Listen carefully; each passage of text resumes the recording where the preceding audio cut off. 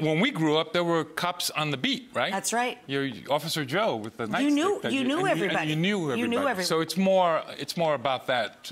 And again, not propagandizing, and we're doing a television show, but highlighting what the responsibility is for law enforcement in terms of being protectors and guardians, as opposed to somebody who kind of infiltrates the community. Adversarial, right. Yeah. I think that's such a difficult line to walk these days, right? Absolutely, 100%. So do you guys, when you do read-throughs or the rehearsals, do you have conversations about that? We do, because we have great technical advisors that I think try to keep us on the straight and narrow, to let us know what the law enforcement point of view is, and then we're talking about what the community's point of view is. So, and so that all comes out during the So there is a conversation that goes on. Yeah, you have to have that.